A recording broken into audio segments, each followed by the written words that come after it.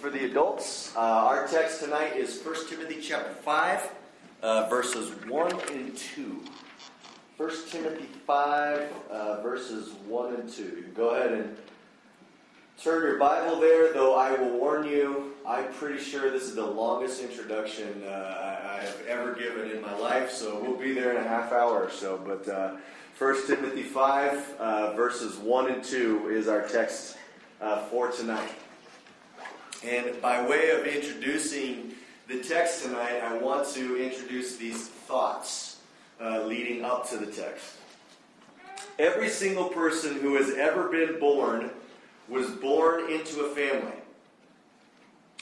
Family is the first community that we experience when we're born.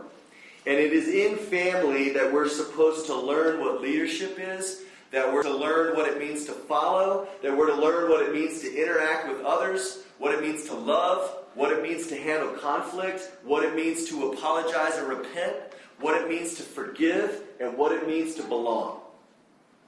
Every single person, I believe this, whether they'll admit it or not, every single person has very strong feelings about their families.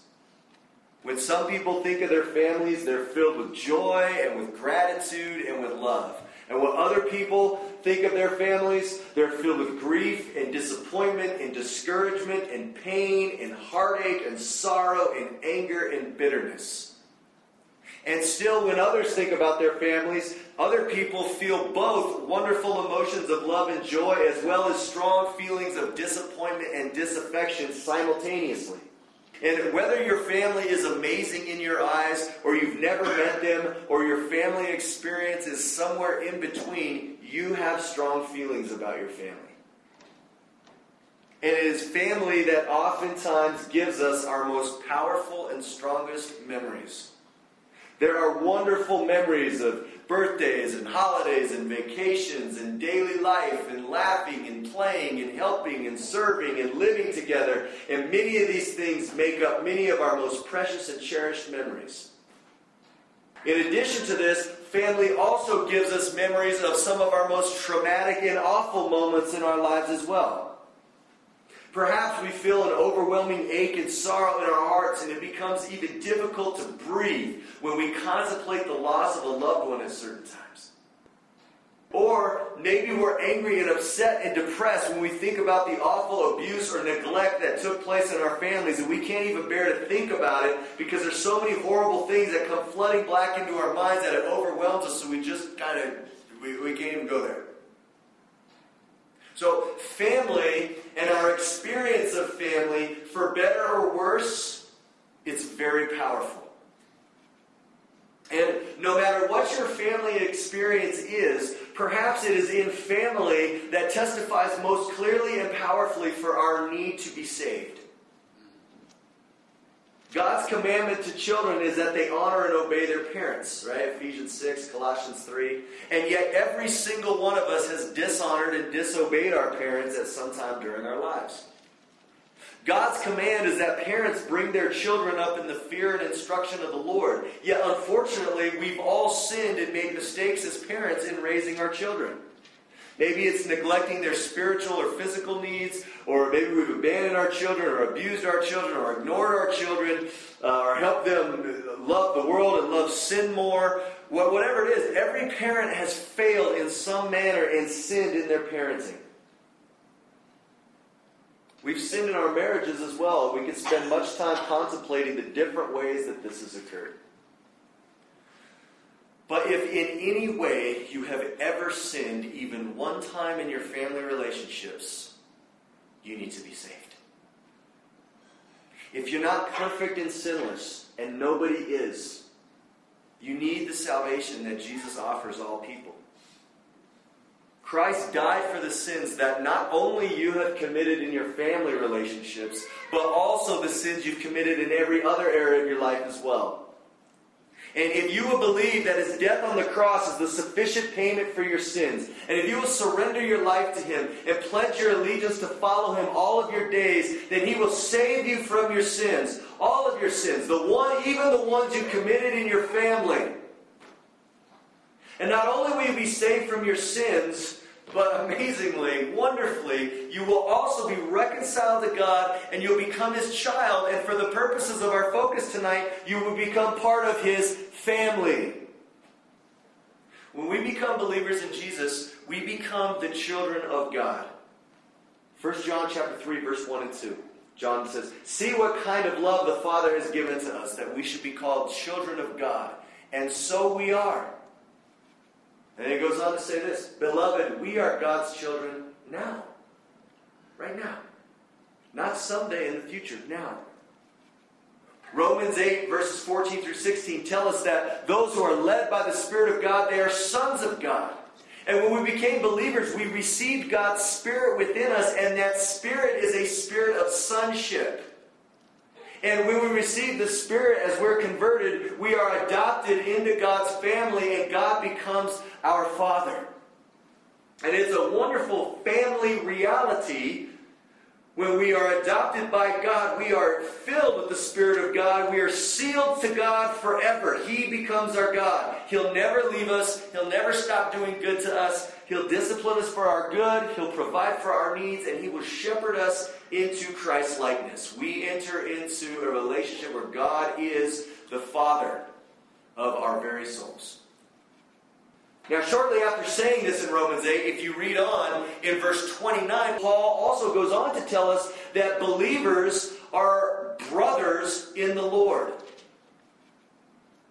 In other words, through the gospel of Jesus Christ, we are not only reconciled to God, not only do we gain God Himself as our perfect and wonderful Father, but also we gain all true believers as spiritual family members as well. And it is our spiritual family that is our eternal family.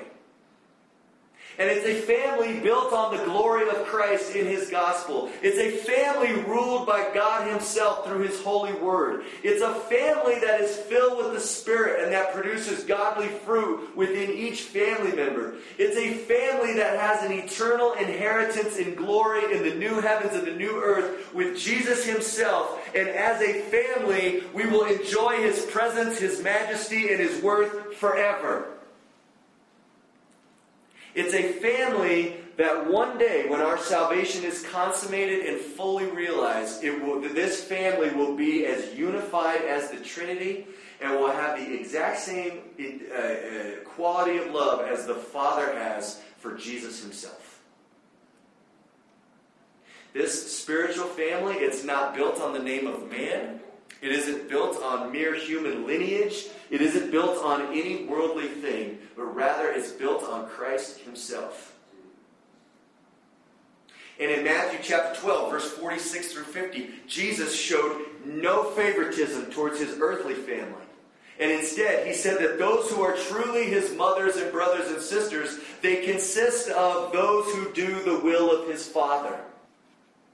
Our earthly families are very important.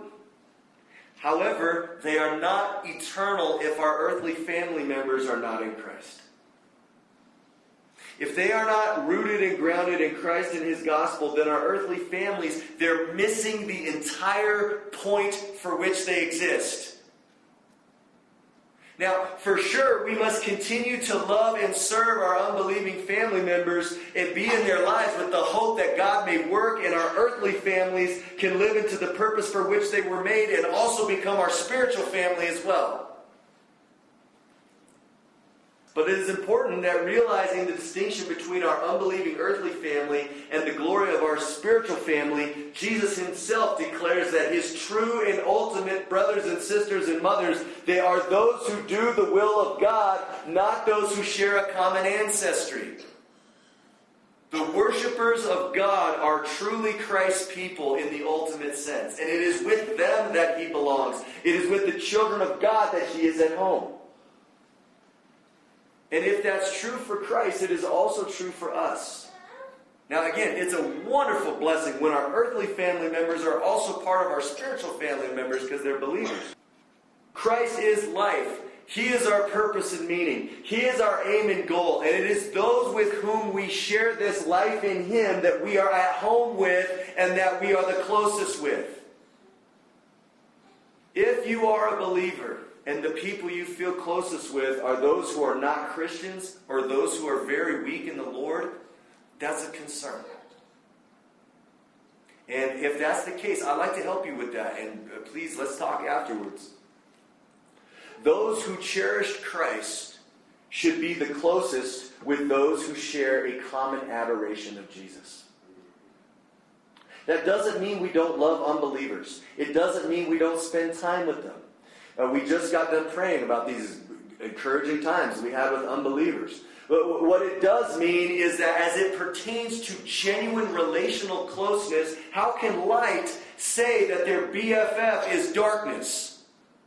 When two people have such a completely different spiritual foundation for their lives in eternity, what true commonality is there? How can lovers of Christ and haters of Christ be intimate? We can't. This is all 2 Corinthians 7 stuff. Now listen, as the family of God, as brothers and sisters in the Lord, we truly are a spiritual family now, not just at the resurrection. We truly have the Spirit now. We truly bear the fruit of the Spirit now. We truly have fellowship with each other and are capable of great intimacy now, not just in glory. That's true. Nevertheless, there is also the painful reality that not one Christian is yet perfected. Every believer or family member of God's spiritual household still has remaining sin and immaturity. We are not fully conformed to the image of Christ, and this reality is ever with us. So, what's important is that there is both a very real realization of the love, unity, joy, and sweet fellowship that we have in Christ. That it's important for us to realize that is a reality now, and we must also realize the presence of remaining sin and conflicts. They weaken relationships, they break relationships, they create strife, and they lead to difficulty. Both of those things are a simultaneous reality within the church, and it's important to understand that. Because if you don't have any category for conflict, you'll think the only Christian relationships are one without friction. And you'll have them, and eventually something will come up, and you'll be like, that's not real. And on the other hand, if you think, oh no, that's not true, there's no spiritual unity and fellowship now, you're going to be just destroyed in cynicism and you'll never pursue what God has for you in this life. So we must realize both. And the most mature Christians recognize that there is real love and fellowship to be had in this life. They pursue it. They live into it. And when the reality of remaining sin reveals its ugly presence and causes relationships to not work out how they had hoped, mature Christians, though they are discouraged by this, and it's not wrong to feel sad about it, but mature Christians don't indulge a self-pitying pout party. They don't give up. They don't stop trying to grow in relationships. They don't allow themselves to be hardened by cynicism and believe that the reality of authentic Christian fellowship and oneness and love and unity doesn't exist in this life. Instead, mature believers understand that this is a process. They understand that they themselves are part of the problem. They understand that the cross, man, it's got to wash us daily. They understand that God does a long and patient work in His people. They understand that not everything comes right away. They understand that God will complete His work in His church. And through their hurts and through their disappointments, they resist the temptation of self-pity. And with gospel-created toughness and perseverance, they walk out the sometimes difficult but always blessed calling of real Christian love. So many people experience the reality of remaining sin in the church, and then, because they're self-absorbed, they pout, they embrace cynicism about the church, and to keep themselves from ever being disappointed again, they live very weak, unloving, self-absorbed, powerless lives in the Lord as they sink into a demonic lovelessness and withdraw from the body that they have justified because at some point in their life in the church they were hurt or disappointed by believers. And these same people, when they're in this mindset, they never sufficiently feel the weight of their own sins and contributions to the problems, even if their words hypocritically acknowledge it. Instead, they mope around and they're filled with a very disaffected heart and mindset towards God's people. And they forget that God's people are the reward of Christ's suffering. And in their words, in their attitudes, and in their demeanor, they are very hopeless for Christ's bride. And to be around them is to come away feeling very depleted and discouraged. And it is in the unavoidable reality of conflict in God's family where which type of person you are will be revealed. True, genuine life in the body. I'm not talking about saying hi to each other, I'm talking about really being in each other's lives. True, genuine life in the body will show you who you are and not necessarily who you think you are or who you want to be. It's in the blessings, the joys, the fellowships, and the crucible of conflict in the body where if you're the immature Christian, God will sanctify you and use those things to make you mature and strong in Him. And when conflict arises among us as the family of God, and it will, our text tonight reminds us that we must approach each other as dear and beloved family members. And what is tragic to me is that we are willing to overlook so many sins and flaws in our earthly, unconverted family members and bear with them because they're our natural brothers, sisters, children, or parents. But when it comes to our eternal family, we're so quick to cut ties with each other over the same flaws. That doesn't bother me we bear with unbelieving families. That's not my point. My point is we'll bear with them, but we won't bear with the eternal family. And that kind of way of life, I will argue this, and I don't think this is an overstatement, it is a blasphemous way of life. And it is a living contradiction to the gospel if we confess that we are the ones who, if we confess Jesus and we're the ones who abandon our spiritual brothers and sisters so quickly and easily. Jesus said our love for each other will be the lights of the world that wins unbelievers. All these families we just prayed for, what's the best way to win them? Love each other. Believers. We are one. With all our warts, with all our flaws, with all our sins, we're still one. We're God's temple. We're Christ's body. And we are God's family. We are family. We are family. And right now, I know exactly what the critical thing running through every mind in this room is. And so I just want to address it up front, okay? You hear me say, we're family. And what goes through your mind over and over again in agonizing pain is this stupid song. We are family. So let's just confess that to God right now. That song is hitting our mind and we confess it. And man, I had to live with this text. It was a blessing.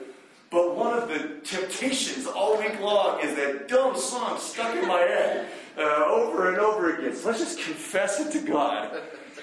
And ask Him to help us be blessed. That's like the 70s, isn't it? Yeah.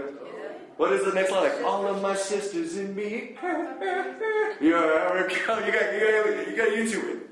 Actually don't, because it really gets stuck in your head. And it'll be Christmas by the time it gets out of there. So anyways, on a more serious note, before we dive into the text, I want to tell you as a congregation that I'm very proud of you. Because I've seen many of you stick through really difficult situations that you found yourself in when experiencing conflict in the church. Some things have been hard, they've been difficult, they've been heartbreaking, and you've persevered. You've worked through things. You've confessed sins. You've repented from sins. You've forgiven each other from sins. And you have borne long. And I think of all the wonderful fruit that I've seen in your lives, this is what I am most proud of you for. Because I know how hard it is. And to me, nothing shows the sufficiency of a crucified Savior who died for rebels more than God's own people putting to death bitterness, pride, unforgiveness, and strife through living out the cross-centered life. And I praise God and I commend you for how wonderfully you've shown this to me, even if the process was messy and at times beset by sin. So thank you for showing me Jesus in that way. So there's the introduction. It only took 20 minutes. God is working. And our text tonight is 1 Timothy 5, verse 1 and 2. And again, I'm sorry, I'm almost done with the introduction. Leading up to this passage, I think it is extremely important to remember that Paul has commanded Timothy to devote and discipline his life for godliness. He is to be committed to holding to sound doctrine. He is to be committed to using his gift to teach God's word. And he is to be committed to exhorting his hearers to follow his commandments. I believe it's verse 11 where Paul says, command and teach these things. And remember, in the verses 6 through the end of the chapter, we also know that as Timothy does this, there will inevitably be resistance to his ministry. And what specifically was the resistance Timothy was encountering that we saw in chapter 4?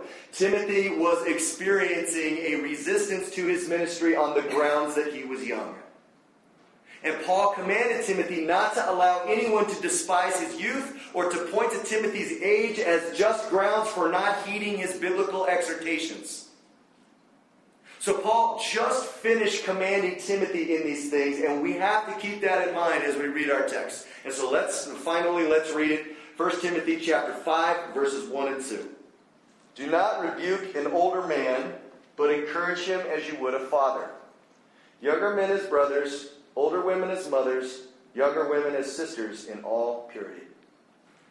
In the life of the church, there are various types of people who, as our family members, are in different stages of life. Some are older men, and they're to be regarded as fathers. Some are older women, and they're to be regarded as mothers. The younger men are to be regarded as brothers, and the younger women as sisters with all purity. And I'm going to argue from the text that we're to regard each other as beloved family members, especially during conflict when we have to have discussions with each other about various problems. Setting before our hearts and minds that we are dealing with spiritual family members in our conflicts, that should season and guide our conflict resolution in a manner that is worthy of the gospel. So let's break down the text. And right before we dive into verse 1, here's one last final introductory thought. I personally believe, having looked at the original language, that the ESV is extremely misleading in verse 1. And here's what it says. Do not rebuke an older man, but encourage him as you would a father. Okay, what does that mean? Does it mean this? Don't ever rebuke an older man. Just encourage them. Someone might say that based on the wording of the ESV. And I think it's irresponsible wording. And I'm going to argue for why. Now, not only is this command not to rebuke but encourage, here's the other piece. It says, don't rebuke an older man but encourage him as you would a father. And so that statement right there, it doesn't just apply to older men. But it also applies to all people, as the text goes on to tell Timothy that he's to do this also to the other types of the people mentioned in the text. Older women as mothers, younger women as sisters, younger men as brothers. Don't rebuke them, but encourage them. So the problem with taking the position that there is not to be rebuke in the church, but only encouragement, is that it completely contradicts the entire letter of 1 Timothy. It also contradicts how Paul himself constantly carries himself, and it's just not biblical. So let's dive into this. I mentioned a few minutes ago to keep in mind that Paul had just finished telling Timothy not to let anybody despise his youth. Well, when would someone be tempted to do that? When would someone despise his youth? Very likely it's going to be when Timothy is rebuking their sin or false doctrine with his biblical exhortation. Paul just told Timothy at the end of chapter 4 to immerse himself in a faithful ministry of the word that will so exhort others to repent and grow in Christ that some are going to be offended and wrongly resist him because of his age. So having just got done saying all this to Timothy in chapter 4, is Paul now in chapter 5 verse 1 telling him that whenever someone resists your teaching because of your age, don't rebuke anyone, just encourage them? In chapter 4 verses 1 through 5, Paul just went crazy rebuking the false gospels. I mean, he could have been any bolder than he was. And then in verse 6 he told Timothy to do the same thing. Okay, well, what if the people advancing false gospels are older? Is it supposed to encourage them? Hey, man, that's a great thought that, we have to earn our salvation. I appreciate you sharing that, brother. You can't rebuke that? In 1 Timothy 1, verse 18 through 20, Paul had personally rebuked Hymenaeus and Alexander so strongly that they've been disciplined out of the church for their blasphemies. In chapter 6, verse 17 through 19, Paul tells Timothy to charge the rich to be rich in good deeds, to be generous, and to be ready to share. Well, what if they refuse? Paul said, charge them to do that. And what if they said, no, I'm not doing that. I don't care if my brothers and sisters in need. I worked my whole life on buying a boat. What's he supposed to do if they're older than him? Say, oh, okay, yeah, that's great. That's what God wants. Build your barns. Is not Timothy to rebuke them? In writing to another young pastor, Paul told Titus in Titus 2:15, he said, declare these things, exhort and rebuke with all authority, let no one disregard you. That's what he said to Titus. So is Paul teaching two fundamentally different approaches to ministry when addressing Timothy and Titus? So the answer to all of these questions is obviously a resounding no. And I think if we look more closely at the wording and at better English translations of this verse, we'll gain some clarity. So Paul says, the ESV puts it right here, do not rebuke an older man. So let's break that first part down. And as you look at the word for rebuke in verse 1, it is a translation of the Greek word epiplepso. And this Greek word only appears in this verse in the New Testament. And this word does not merely mean rebuke, but rather it carries with it the idea of strong rebuke, even a verbally violent rebuke. One Greek dictionary I looked at defined it as to strike at someone with your words. We might call it going off on someone, or raging on someone, or snapping on someone. And so that is the fuller meaning of the word. And that is why the NIV and the NASB, in my opinion, they rightly translate this verse and they do a much better job of capturing the accurate meaning. Here's what the NASB says. It says, do not sharply rebuke an older man.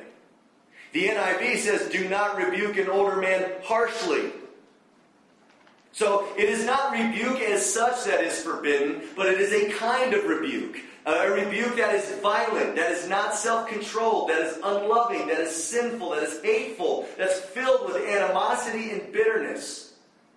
Now, the other parts of verse 1 that not only is a sharp rebuke forbidden, but as the ESV puts it, encouragement is to be given. That's the second part we need to consider. Don't rebuke an older man, but encourage him.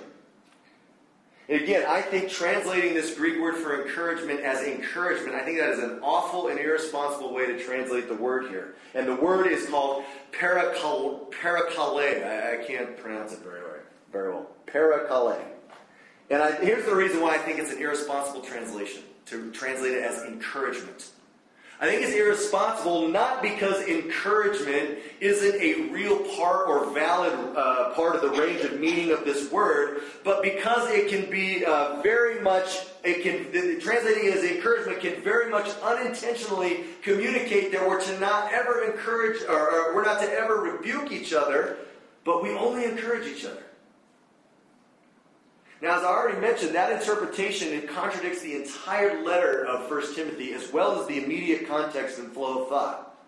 Now, this word here that's translated as encouragement, it can also mean, listen to these definitions, to exhort, to urge, or to appeal to.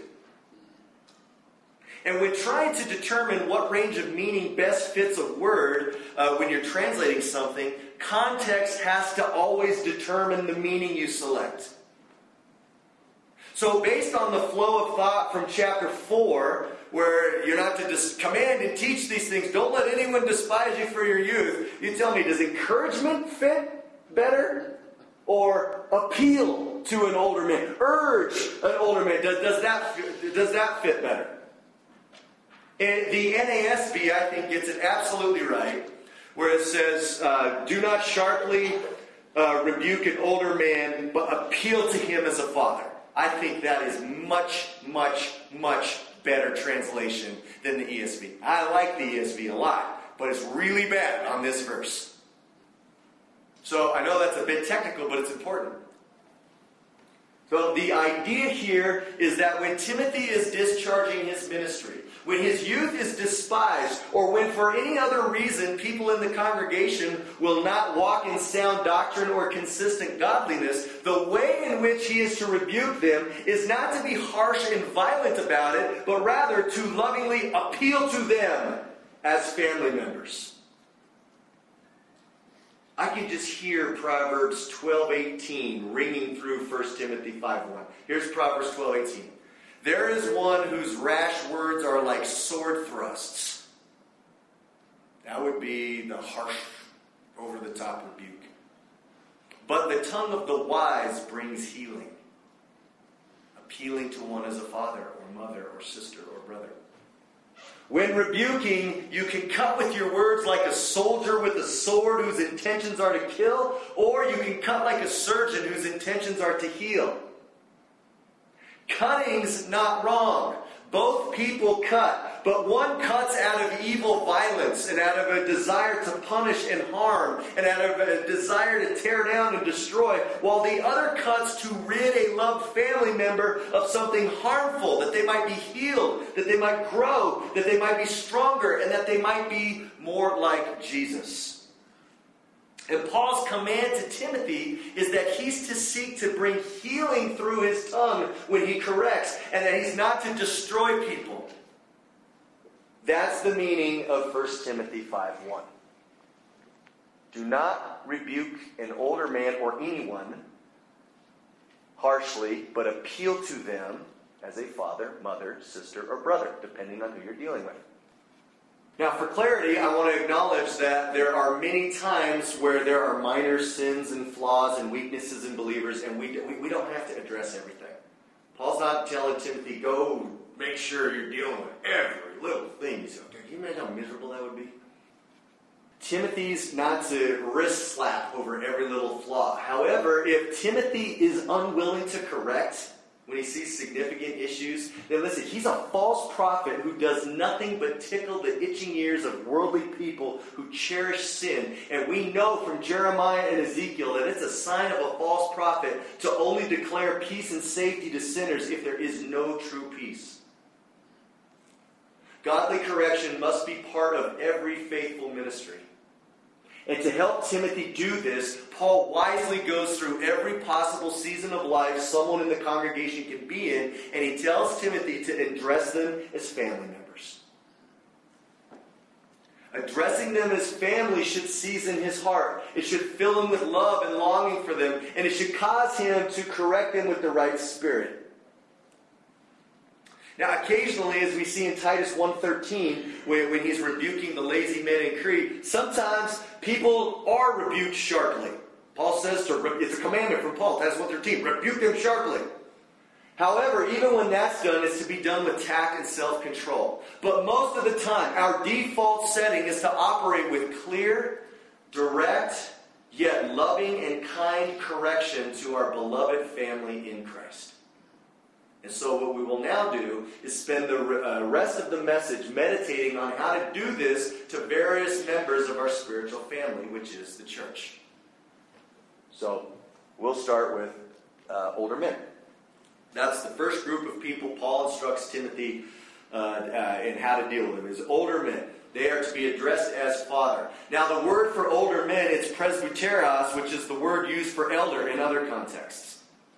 So it's possible one could conclude Paul is telling Timothy how to address pastors. Now, I personally think, because the context is all family members, that that's not what he has in mind.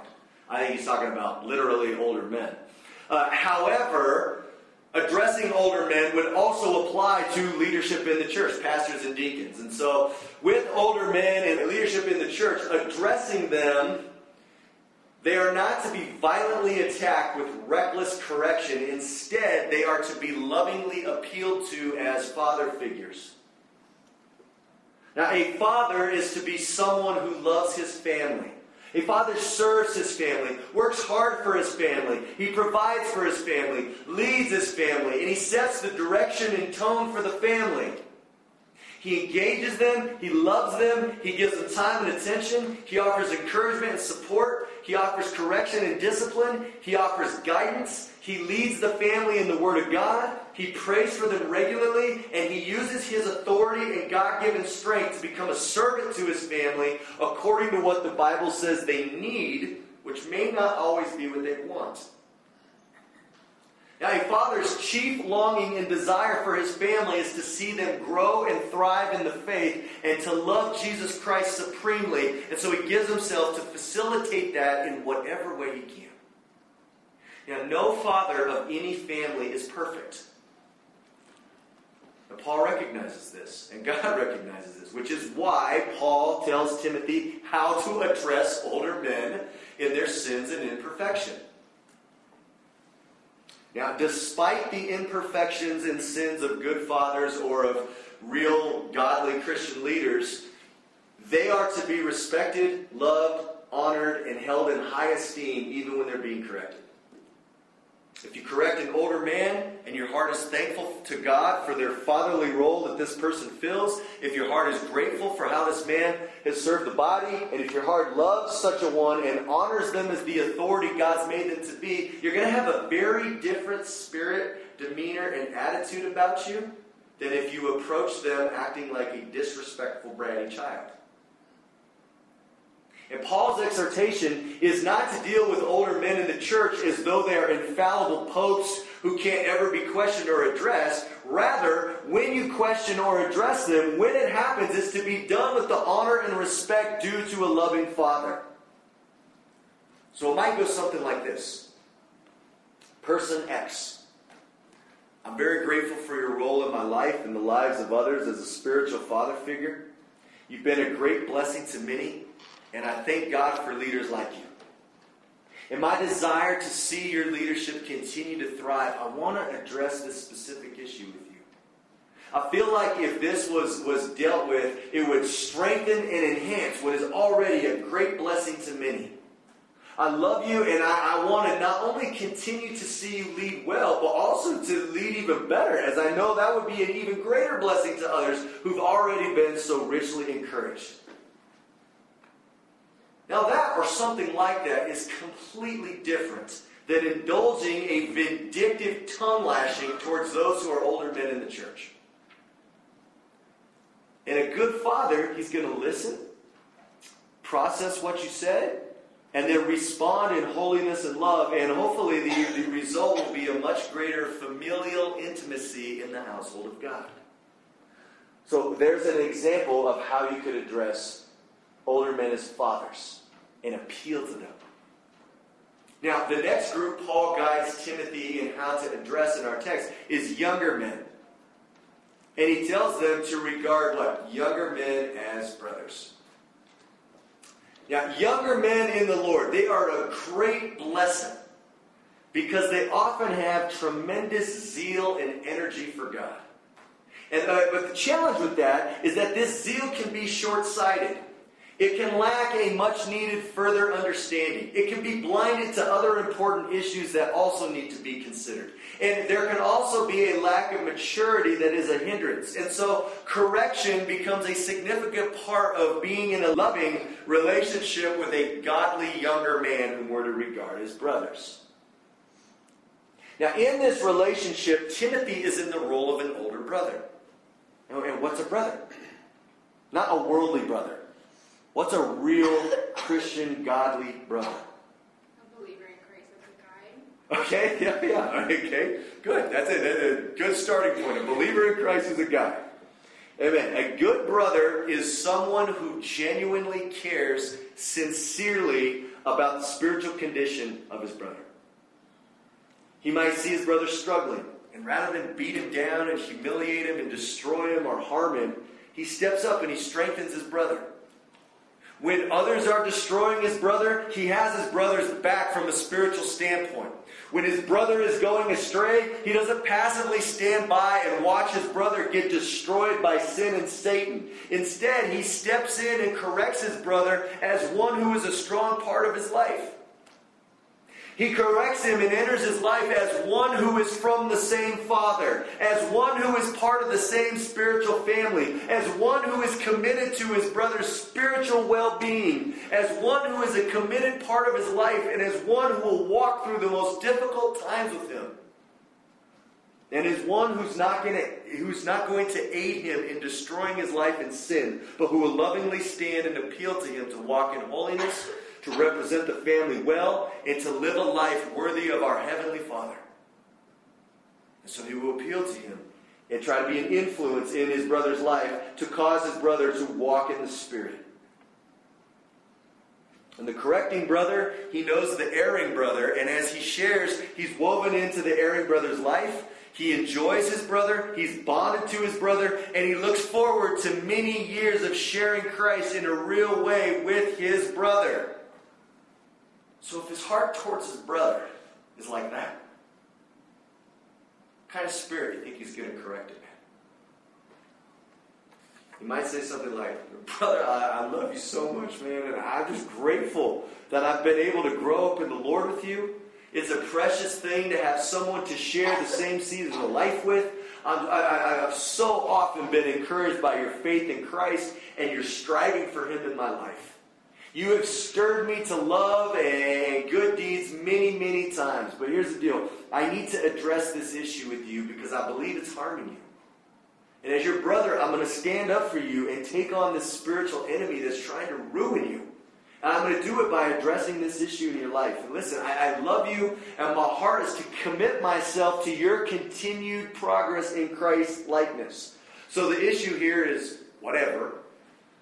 And I just want to plead with you to turn from this, as I believe it's harming you in whatever particular way. And I love you, and I long for your growth. I'm on your team. So let's press into the Lord together. Now, a humble and teachable brother is going to receive that. He's going to be thankful for it, and even if it stings in the moment, he'll thank God that he is a real brother who actually loves him, rather than a man-pleasing hypocrite who will not seek his true good. Hopefully, the brother will deal with his issues, and the brothers will be closer as a result. And it may take time. Sometimes the erring brother may not initially receive the correction.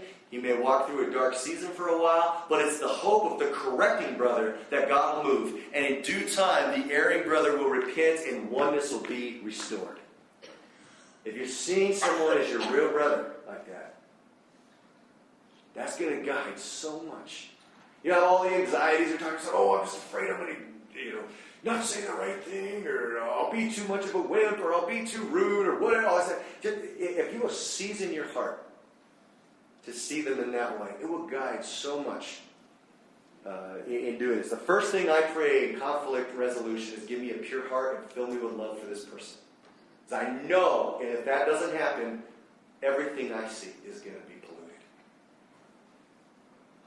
polluted.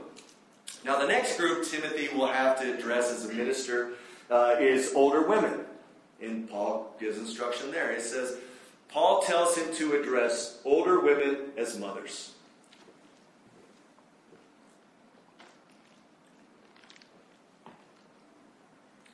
Now, a godly mother is someone who has a wonderful influence in the home.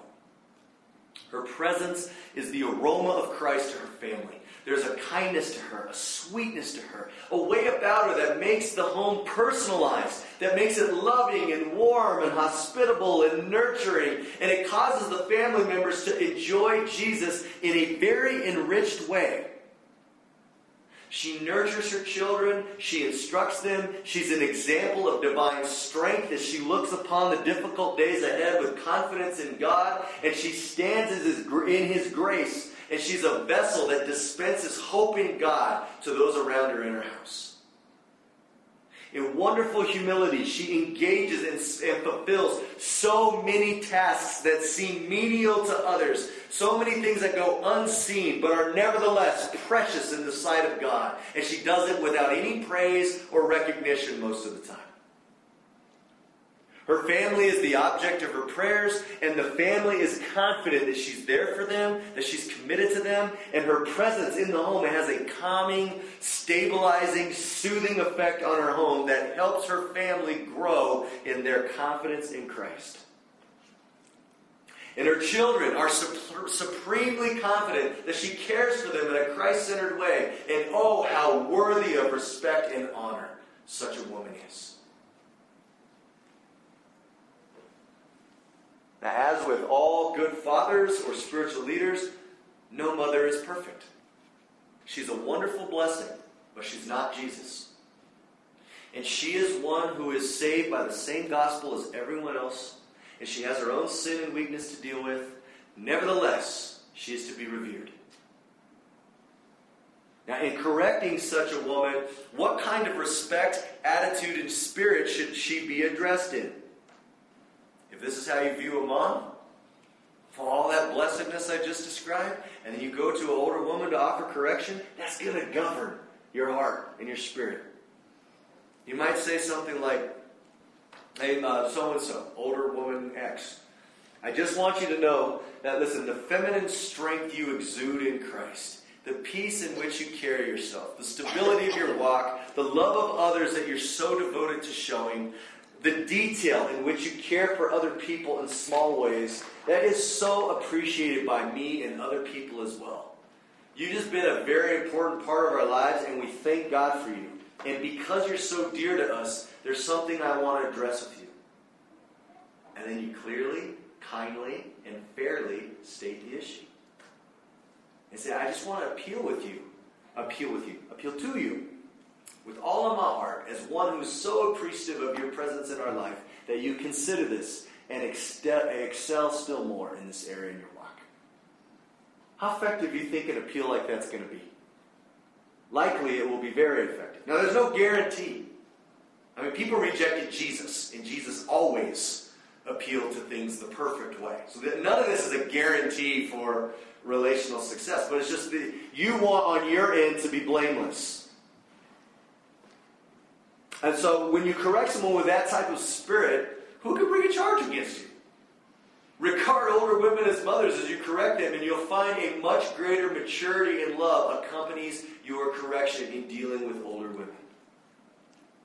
Now, the last group Timothy is to address is younger women. And Paul says to address younger women as sisters with all purity.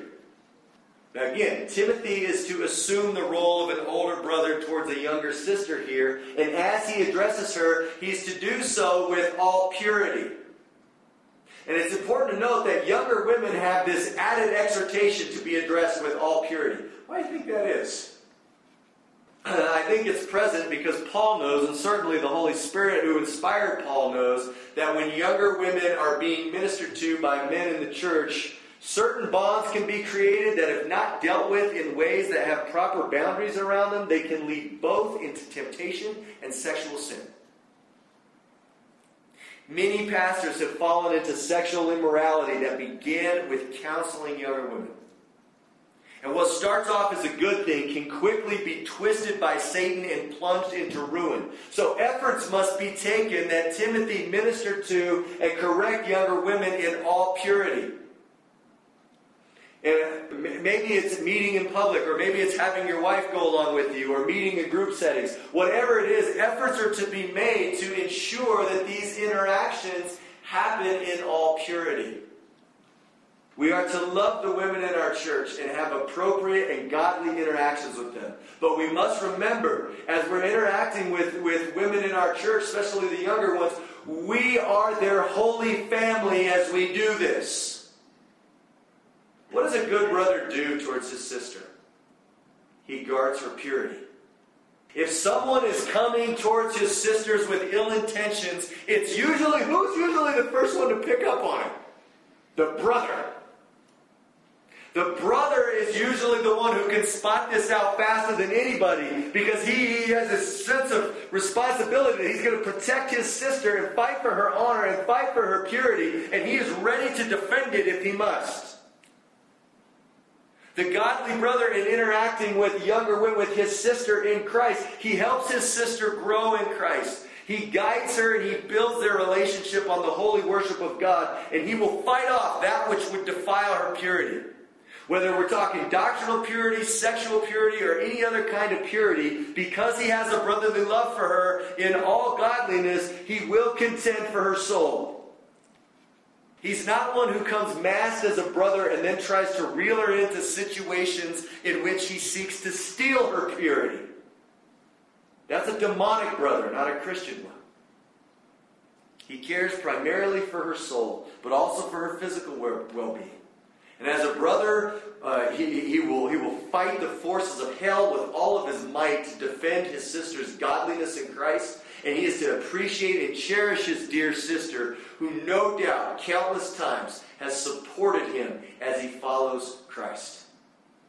Many times, his dear sister maybe has prayed for him, or given him good counsel, or helped him, or fed him, or met his needs, or encouraged him to love Jesus more and more as he's been inspired by the godly devotion of his sweet Christian sister, whom he loves deeply with all purity.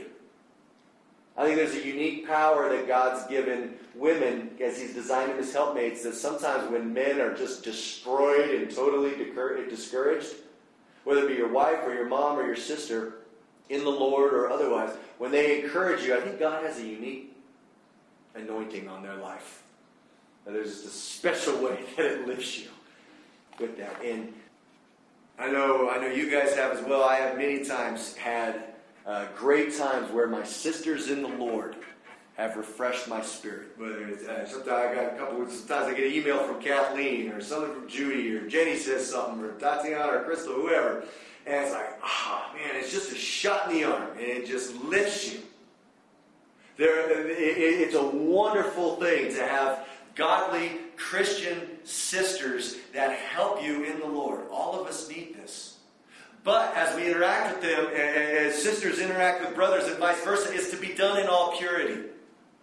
And so for a brother who is going to address an issue in a younger woman's life, if he's a good brother, he's going to be aware of the times that his sweet sister needs correction. And it can come in many forms when a younger woman needs correction in the Lord. And most of the time, I think it's the older women who should be giving the correction. But Paul doesn't tell Timothy, never talk to a woman. He tells her how to do it. So there's a balance to this. It can come in many forms. But oftentimes, when a younger woman, the one I want to highlight the most, because this is where, especially when I was in college ministry, I saw this all the time, where younger women needed a lot of correction. It's when the sister is considering dating or marrying someone who is not godly. I saw this so much when I was in college. A younger woman desired to be married so bad that she would talk herself into believing the most ungodly man was a Christian. And so a loving older brother, he must fight for his sister's purity in these moments. He's got to appeal to her in love, not harsh sword thrusts. He might say to her, when a woman is considering marrying an ungodly man, dear sister, I'm so thankful for our relationship in Christ.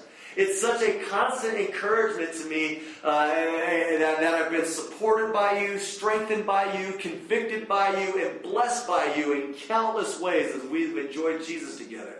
Listen, I am so excited for what God's doing in your life, and I can't wait to see what He has in store for you as you commit to walking in Him more and more. Listen, I have to tell you this as your brother. I am charged with protecting your soul, and right now I see the guy that you're interested in. Though he claims to love Jesus, his life contradicts his profession of faith.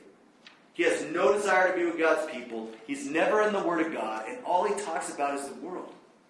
And when you talk about him, I've never one time heard you say that his influence causes you to cherish Jesus more and more. So listen, as your brother who loves you so much, I want to appeal to you to please back off of this relationship because I don't think it's healthy for your soul. And listen, I know it's hard to wait, but I'm praying God will bring you somebody. But trust me when I say as your brother who loves you, that you want it to be the right guy who loves Jesus more than anything. And I promise, when that guy shows up, I'm going to rejoice to see you be with him. But I just don't see this right now with the guy you're with. Please, don't go there. I care for you too much. If you cherish what a sister is, that's going to guide you in how you appeal to younger women. Or maybe the issue is something else. But when I was in college, I just saw that over and over and over again.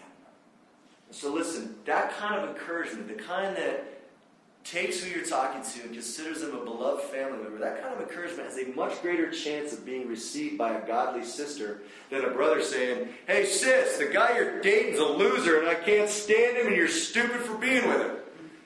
That's probably not going to go over too well. The younger ladies in the church, they are our dear sisters in Christ. We have to care for them. We have to honor them. We have to protect their pure devotion to Christ. And we have to be there for them. We have to help provide for them. We have to fight off the wolves that try to ravage them. And we have to labor to present them holy in Christ. And we dare not ourselves be vile wolves who are willing partners in their destruction.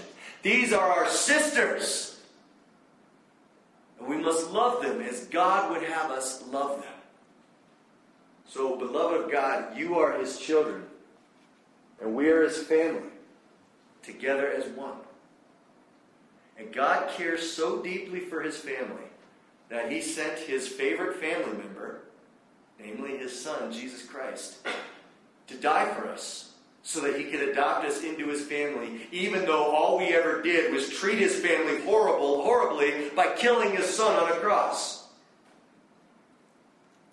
And when He saw our sin, He didn't run away from us. He didn't say there's no hope for us. He didn't hate us and destroy us. Instead, He came and He lived among us and He died for us to make us His own.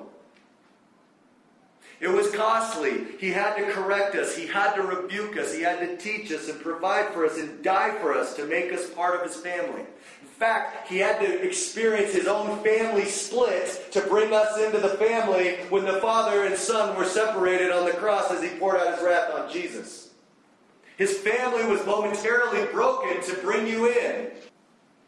Now, if our triune God did that for you and for me to make us part of His family, should we not also bear with and love our spiritual family members in like manner?